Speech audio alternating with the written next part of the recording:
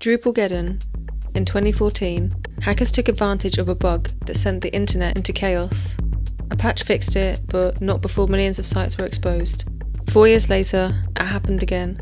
A new bug, a new exploit. It gave attackers the ability to run system commands directly on the server. Just one request, and everything broke wide open. The target, once again, was Drupal, a content management system powering governments, universities, media outlets, and enterprise networks around the world. This time, the flaw wasn't in the database layer. It was buried deeper, in Drupal's request handling process. When data came in, form inputs, URLs, user requests, Drupal was supposed to sanitize it, validate it, and pass it safely between components. But something broke. CVE-2018-7600. And it scored a 9.8 out of 10 on the CVE-SS scale. At the core of this exploit was something called a render array, which is the system Drupal uses to build and display pages. These arrays decide what to show, how to show it, and what functions should run behind the scenes. One of the functions was called post-render. It was only supposed to run safe internal code after a form or page finished rendering. But here's the problem: Drupal didn't lock it down. An attacker could send a specially crafted request and slip their own values into the array. That meant they could hijack post-render and tell Drupal to run dangerous PHP functions like exec or pass through, so functions that literally execute system commands.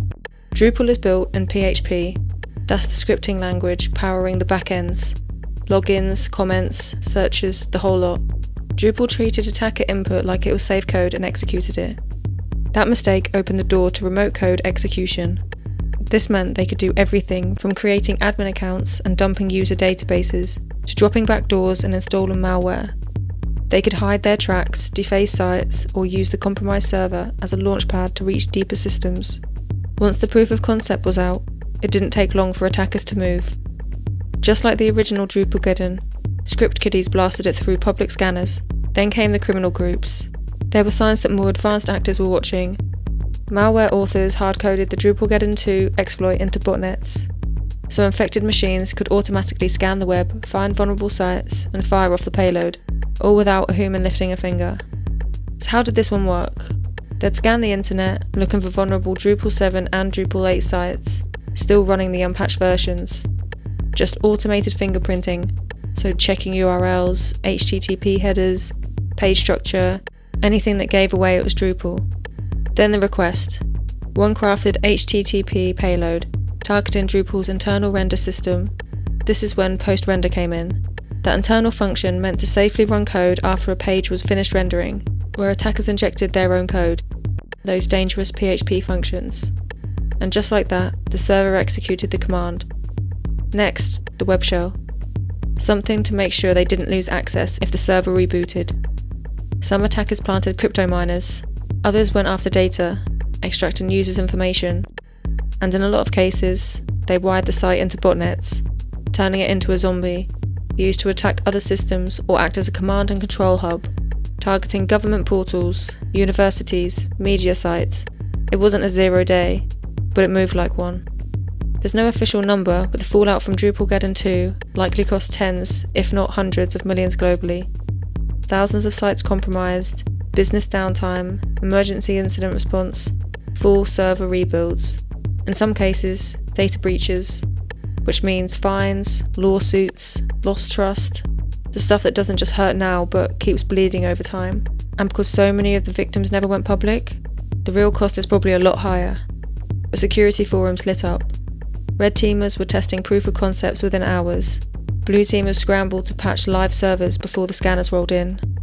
Tech blogs picked it up fast, but for regular users, most had no idea anything had happened.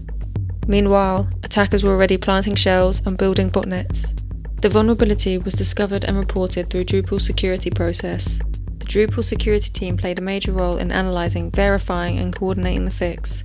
Just like the original Drupalgeddon, the patch dropped the same day the vulnerability was disclosed. Because Drupal's security team knew the clock was ticking, They dropped the advisory, the CVE, and the patch all on March the 28th, 2018. The patch did two big things. It added strict validation, so only safe, pre-approved functions could run from that array. It hardened input handling, filtering and escaping values so no one could sneak in PHP code or smuggle commands. In short, they stopped letting users control behaviour and closed the door the bug had opened. Again, it taught the security world that trusting user input is still dangerous.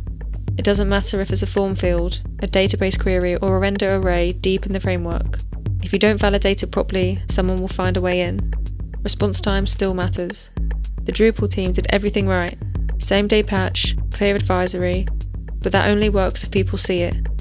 A lot of admins didn't, or couldn't, respond fast enough. And the most frustrating of all, this had already happened. Drupalgeddon was supposed to prevent this, but 4 years later, same platform, same mistake, just different part of the system. But once again, user input was trusted where it shouldn't have been.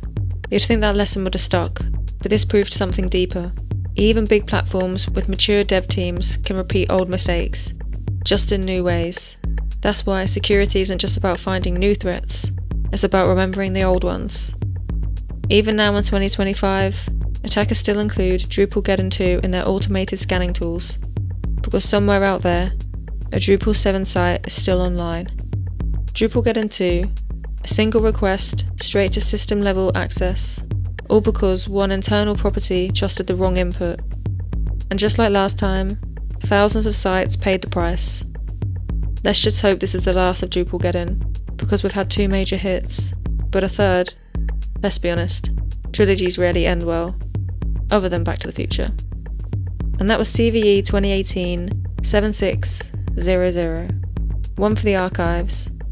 And if you enjoyed this, we've got new CVE breakdowns every Sunday. Subscribe so you don't miss out, and give this a like to help the channel out. I'll see you in the next one.